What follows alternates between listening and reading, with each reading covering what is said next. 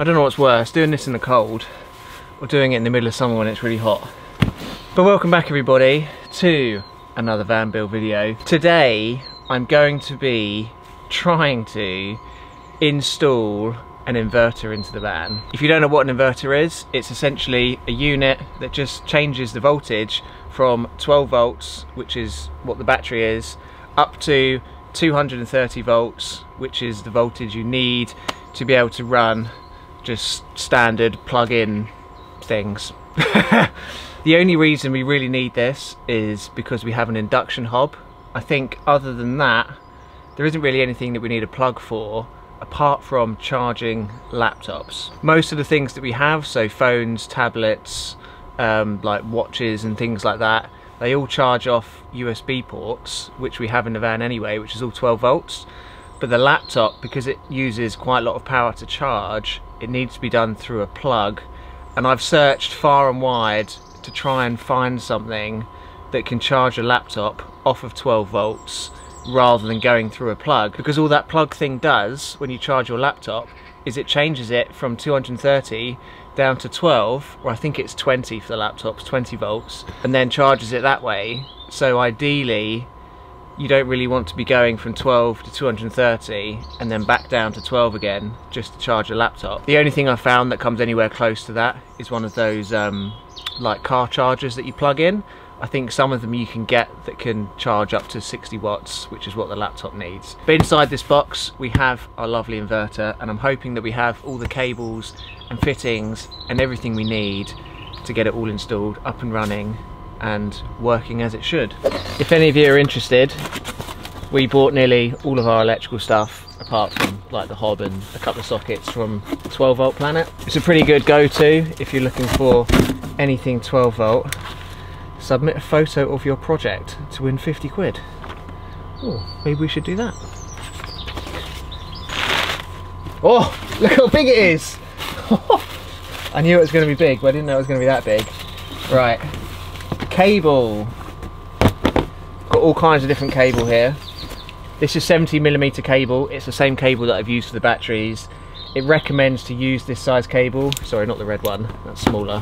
The reason being is that cable thickness is determined by the amount of amps that is going through it, not the voltage. So because we're trying to power an induction hob that uses 2000 watts on a 12 volt battery, it means that it's going to be going up to about 300 amps of current. Just to give you a little bit of perspective, our tiny house, which runs entirely off of 230 volts, we have a 32 amp cable powering the whole house, and it seems a bit funny really that to power one induction hob we have to use cable that's 10 times thicker than the cable we use to power the whole house.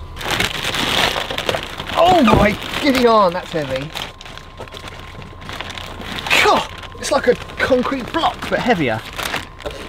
So we've decided to go for a Victron Phoenix inverter. It's a smart one, which means that you can basically control the whole thing off your phone. You don't have to manually switch it on and off, and it does like loads of other clever things as well. I'm just gonna check the manual one more time just to make sure I know exactly what I'm doing, and then hopefully we get it all fitted, up and running, and we're one step closer to being off grid.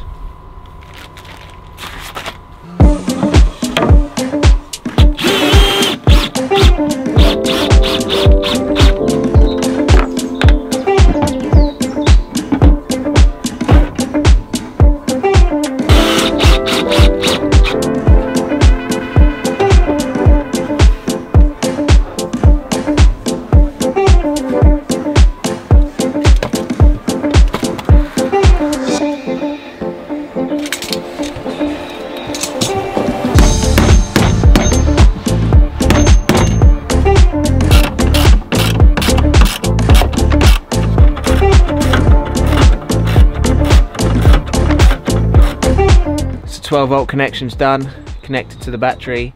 I now need to run the AC output through the consumer unit and connect it up to the socket circuit.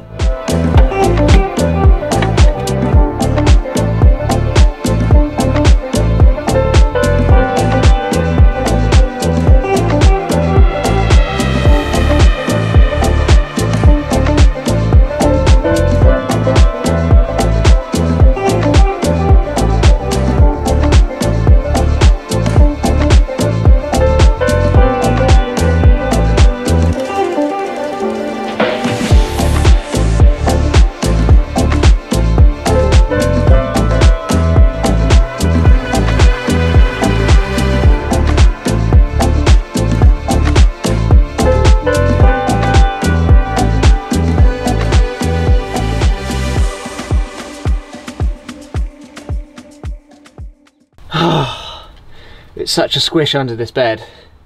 So annoying. Keep banging my head on the roof, but I think we're there. Don't judge my electrical tidiness because I know exactly where everything goes. I say this quite often, but restriction breeds creativity. So if you haven't got much space to work with, then you've got to get a bit creative with it. I think we're ready to fire up the inverter though. I'm just going to run through all of the system to make sure it's all done properly before we fire it up, because we don't want to electrocute anyone. So to start off, this is our lovely inverter. I mounted it upside down because I needed all the connections at the top rather than at the bottom, because that would have been a bit of a nightmare. But in the top, we've got the two big power cables that are coming from the battery, so the red and the black, and then on the right we've got the AC out, which goes into the consumer unit, and then that white cable connects up to all the other sockets in the van. So essentially, power comes in, it does its thing, and then it goes out of there through the safety box and then out to the sockets. On the main power end, I've got a 300 amp breaker, which is connected on the positive lead, the red one, so that if the current from the battery exceeds 300 amps, then it will just shut off the power rather than causing any damage to the inverter or the cables or anything like that. But everything's connected up correctly. So I think the only thing left to do is just to power it up. I'm a little bit scared about doing it, but if I flick the terminal on the breaker, then we have power. Oh! I've got a light down here, which is connected to the main socket. So if we put that there, if all goes well, then this should come on. So inverter's on, and then RCD on, and then 16 amp breaker on. Oh my goodness, we have power and nothing's caught fire. It's always a bit of a worry with electrics if something's going to go wrong. Oh my goodness, I'm so happy that works. Nothing's tripped, no RCD trip, nothing like that. Oh my god, that's so exciting. And then if I turn it off, boom.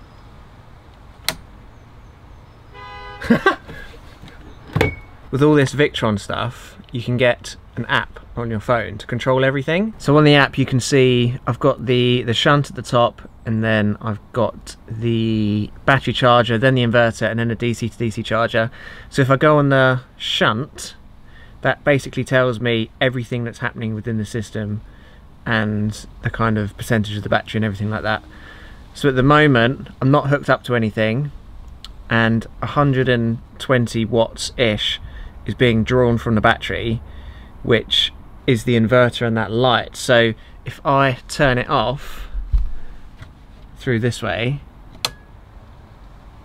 and there you go, drops all the way down to 10, which I think is something else that's running. I'm not sure what it is. Oh, I think it's just a standby on the inverter that's probably drawing that. I never really realised how inefficient that light bulb was, but it's using about 110 watts of power just to have this light on, which is quite a lot in 12 volt terms. The thing that I'm going to be looking forward to the most though is working out how much electricity our hob uses when we're using it, and then we can use that to determine how many batteries we need to get, because at the moment we only have the one battery, and if this doesn't pull too much power, then we might be able to just stick with the one, possibly get two. We were planning on getting 3 for when we go off grid, but it really depends on how much power our hob uses really. And then we can also use that to determine how many solar panels we need on the roof, and yeah, just knowing how much power we're using